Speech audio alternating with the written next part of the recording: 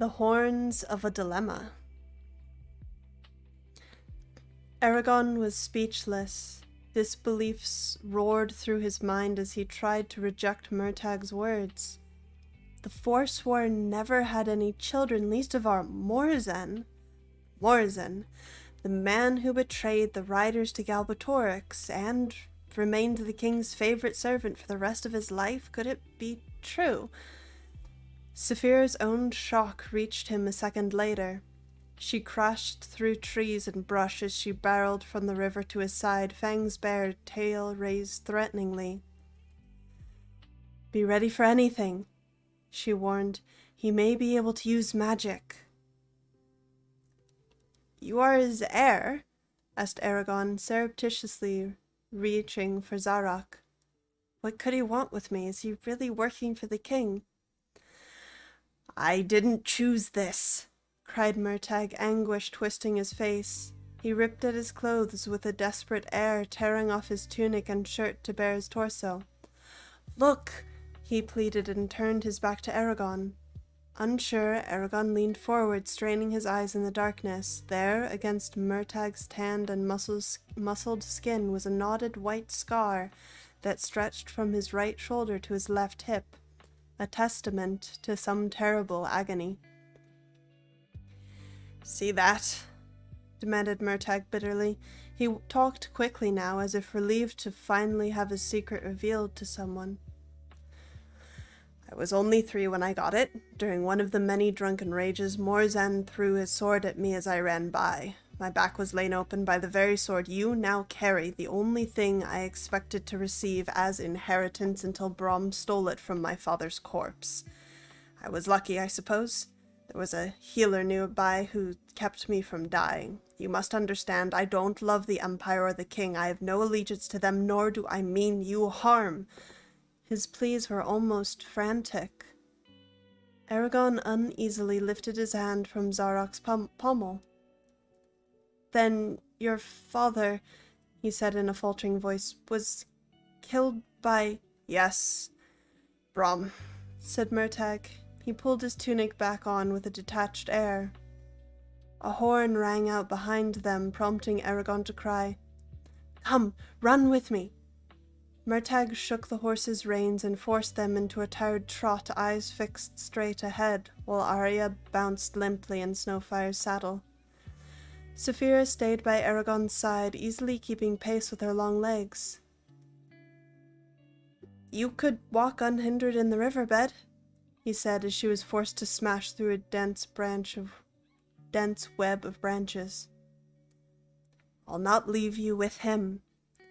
Eragon was glad of her protection. "Morzan's son," he said between strides. "Your tale is hard to believe. How do I know you aren't lying?" "Why would I lie?" "You could be—" Morzan interrupted him quickly. "I can't prove anything to you now. Keep your doubts until we reach the Varden. They'll recognize me quickly enough." "I must know," pressed Eragon. "Did you serve the Empire?" "No, and if I did, what would I accomplish by traveling with you? If I were trying to capture or kill you, I would have left you in prison." Murtagh stumbled as he jumped over a fallen log. "You could be leading the Urgles to the Varden." "Then," said Murtagh shortly, "why am I still with you? I know where the Varden are now. What reason would I have for delivering myself to them? If I were going to attack them, I'd turn around and join the Urgles." "Maybe you're an assassin," stated Eragon flatly. "Maybe. You can't really know, can you?" "Saphira?" Eragon asked simply. Her tail swished over his head. "If he wanted to harm you, he could have done it long ago." A branch whipped Eragon's neck, causing a line of blood to appear on his skin. The waterfall was growing louder. "I want you to watch Murtagh closely when we get to the Varden. He may do something foolish, and I don't want him killed by accident." "I'll do my best," she said as she shouldered her way between 2 trees, scraping off slabs of bark. The horn sounded behind them again. Eragon glanced over his shoulder, expecting Urgles to rush out of the darkness. The waterfall throbbed dully ahead of them, drowning out the sounds of the night.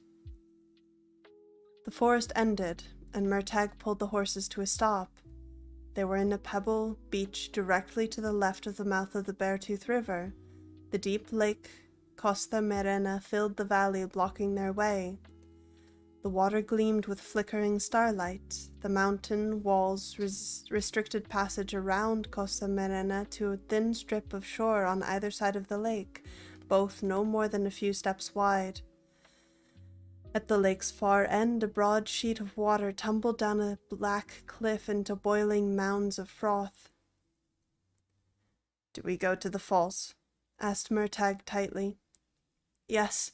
Eragon took the lead and picked his way along the lake's left side. The pebbles underfoot were damp and slime-covered. There was barely enough room for Saphira between the sheer valley wall and the lake. She had to walk with 2 feet in the water.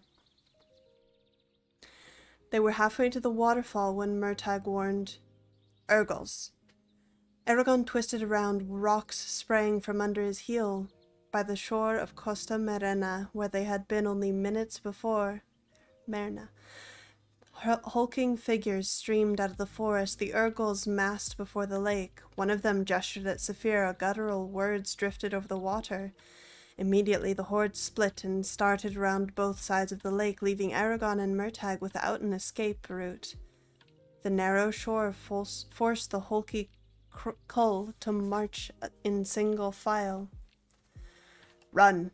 barked Murtagh, drawing his sword and slapping the horses on their flanks. Saphira took off without warning and wheeled back towards the Urgles. "No!" cried Eragon, shouting with his mind. "Come back!" But she continued, heedless to his pleas. With an agonizing effort, he tore his gaze from her and plunged forward, wrenching Zarok from its sheath. Saphira dived at the Urgles, bellowing fiercely. They tried to scatter, but were trapped against the mountainside. She caught a cull between her talons and carried the screaming creature aloft, tearing at him with her fangs. The silent body crashed into the lake a moment later, an arm and a leg missing. The cull continued around Costa Merna undeterred. With smoke streaming from her nostrils, Saphira dived at them again. She twisted and rolled as a cloud of black arrows shot towards her. Most of the darts glanced off her scaled sides, leaving no more than bruises, but she roared as the rest pierced her wings. Eragon's arms twinged with sympathetic pain. He had to restrain himself from rushing to her defense. Fear flooded his veins as he saw the line of Urgles closing in on them. He tried to run faster, but his muscles were too tired, the rocks too slippery. Then, with a loud splash, Saphira plunged into Costa Merna. She submerged completely, sending ripples across the lake. The Urgles nervously eyed the dark water lapping at their feet. One growled something indecipherable and jabbed the spear at the lake. The water exploded as Saphira's head shot out of the depths. Her jaws closed on the spear, breaking it like a twig as she tore it out of the cull's hands with a vicious twist. Before she could seize the Urgle himself, his companions thrust at her with their spears, bloodying her nose. Saphira jerked back and hissed angrily, beating the water with her tail. Keeping his spear pointed at her, the league cull tried to edge past, but halted when she snapped at his legs. The string of Urgles was forced to stop as she held them at bay. Meanwhile, the cull on the other side of the lake still hurried towards the falls. "I've trapped them," she told Eragon tersely, "but hurry, I cannot hold them long." Archers on the shore were already taking aim at her. Eragon concentrated on going faster, but a rock gave under his boot and he pitched forward. Murtagh's strong arm kept him on his feet, and clasping each other's forearms, they urged the horses forward with shouts. They were almost to the waterfall. The noise was overwhelming, like an avalanche. A white wall of water gushed down the cliff, pounding the rocks below with a fury that sent mist flying through the air to run down their faces. 4 yards from the thunderous curtain, the beach widened, giving them room to maneuver. Saphira roared as an Urgle spear grazed her haunch, then retreated under water. With her withdrawal, the Cole rushed forward with long strides. They were now only a few 100 feet away. "What do we do now?" Murtagh demanded coldly. "I don't know, let me think," cried Eragon, searching Arya's memories for her final instructions. He scanned the ground until he found a rock the size of an apple, grabbed it, then pounded on the cliff next to the falls, shouting, "I varden abordur shur tugalar Gatavanta. Nothing happened. He tried again, shouting louder than before, but only succeeded in bruising his hand. He turned in despair to Murtagh. "We're trapped." His words were cut off as Saphira leapt out of the lake, dousing them with icy water. She landed on the beach and crouched, ready to fight. The horses back-pedaled wildly, trying to bolt. Eragon reached out with his mind to steady them. "Behind you!" cried Saphira. He turned and glimpsed the lead Eragon rushing at him, heavy spear raised. Up close, Sakul was as tall as a small giant, with legs and arms as thick as tree trunks. Murtagh drew back his arm and threw his sword with incredible speed. The long weapon revolved once, then struck the Cole point first in the chest with a dull crunch. The huge Eragon toppled to the ground with a strangled gurgle. Before another Cole could attack, Murtagh dashed forward and yanked his sword out of the body. Eragon raised his palm, shouting, "Gerda Thiera Kafis." Sharp cracks resounded off the cliff. 20 of the charging Ergles fell into Costa Merna, howling and clutching their legs where shards of bone protruded. Without breaking stride, the rest of the Ergles advanced over the fallen companions. Eragon struggled against his weariness, putting a hand on Saphira for support. A flight of arrows, impossible to see in the darkness, brushed past them and clattered against the cliff. Eragon and Murtagh ducked, covering their heads. With a small growl, Saphira jumped over them so that her armored sides shielded them and the horses. A chorus of clinks sounded as a second volley of arrows bounced off her scales. "What now?" shouted Murtagh. There was still no opening in the cliff. "We can't stay here." Eragon heard Saphira snarl as an arrow caught the edge of her wing, tearing the thin membrane. He looked around wildly, trying to understand why Arya's instructions had not worked. "I don't know. This is where we're supposed to be." "Why don't you ask the elf to make sure?" demanded Murtagh. He dropped his sword, snatched his bow from Tornak's saddlebags, and with a swift motion loosed an arrow from between the spikes on Saphira's back. A moment later, an Ergol toppled into the water. "Now she's barely alive. How's she going to find the energy to say anything?" "I don't know," shouted Murtagh, "but you'd better think of something, because we can't stave off an entire army." "Eragon," growled Saphira urgently. "What?" "We're on the wrong side of the lake. I've seen Arya's memories through you, and I just realized this isn't the right place." She touched her head against her breast as another flight of arrows sped towards them. Her tail flicked in pain as they struck her. "I can't keep this up. They're tearing me to pieces."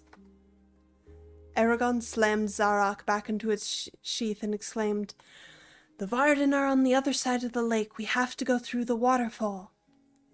He noted with dread that the Ergles across Costa Merna were almost to the falls.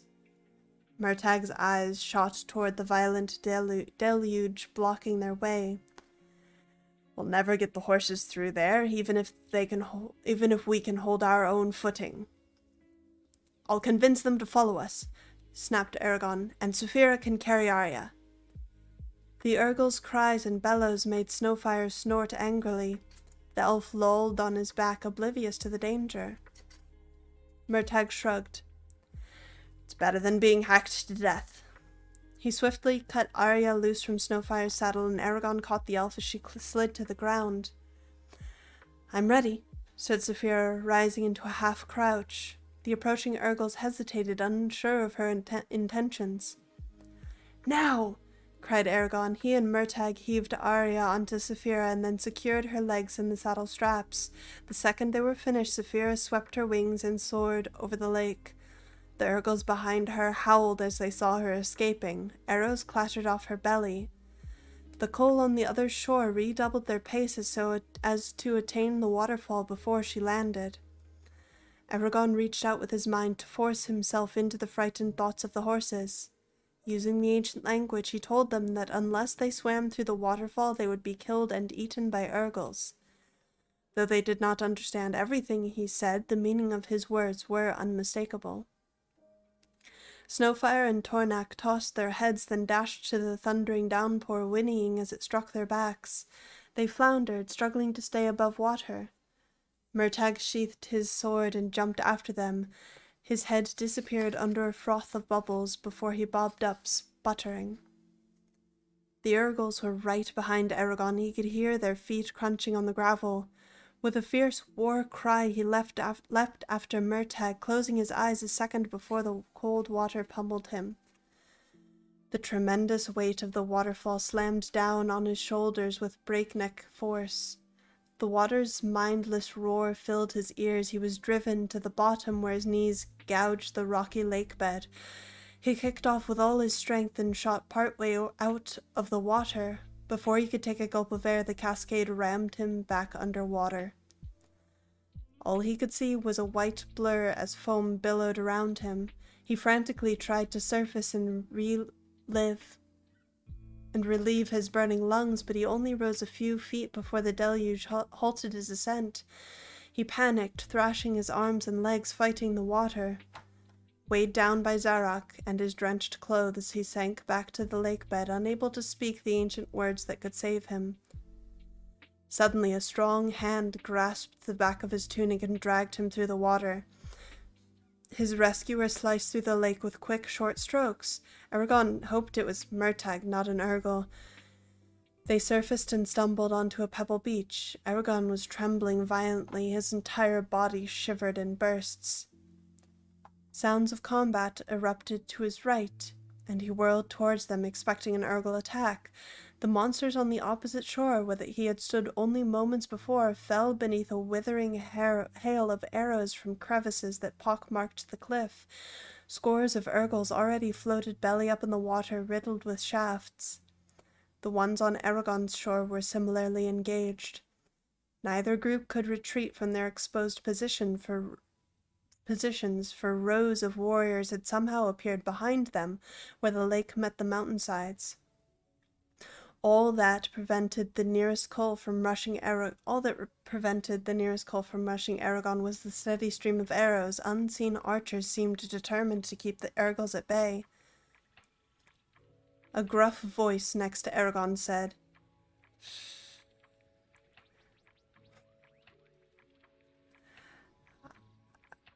"Ach, Guntras Dorza? What were they thinking? You could have drowned." Eragon jerked with surprise. It was not Murtagh standing by him, but a diminutive man no taller than his elbow. The dwarf was busy wringing water out of his long braided beard. His chest was stocky, and he wore a chain metal jacket cut off at the shoulders to reveal muscular arms. A war axe hung from a wide leather belt strapped around his waist. An iron-bound oxhide cap bearing the symbol of a hammer surrounded by 12 stars sat firmly on his head. Even with the cap, he barely topped 4 feet. He looked longingly at the fighting and said, "Barzil, but I wish I could join them." A dwarf! Eragon drew Zarok and looked for Saphira and Murtagh. 2 12-foot-thick stone doors had opened in the cliff, revealing a broad tunnel nearly 30 feet tall that burrowed its way into the mysterious depths of the mountain. A line of flameless lamps lit the passageway with a pale sapphire light that spilled out onto the lake. Saphira and Murtagh stood before the tunnel, surrounded by a grim mixture of men and dwarves. At Murtagh's elbow was a bald, beardless man dressed in purple and gold robes. He was taller than all the other humans, and he was holding a dagger to Murtagh's throat. Eragon reached for his power, but the robed man said in a sharp, dangerous voice, Stop. If you use magic, I'll kill your lovely friend here, who was so kind as to mention you're a rider. Don't think I don't know that you're drawing upon it. You can't hide anything from me. Eragon tried to speak, but the man snarled and pressed the dagger harder against Murtag's throat. None of that. If you say or do anything I don't tell you to do, he will die. Now, everyone inside. He backed into the tunnel, pulling Murtag with him and keeping his eyes on Eragon. Saphira, what do I do? Eragon asked quickly as the men and dwarves followed Murtag's captor, leading the horses along with them. Go with them, she counseled, and hope that we live. She entered the tunnel herself, eliciting nervous glances from those around her. Reluctantly, Eragon followed her, aware that the warrior's eyes were upon him.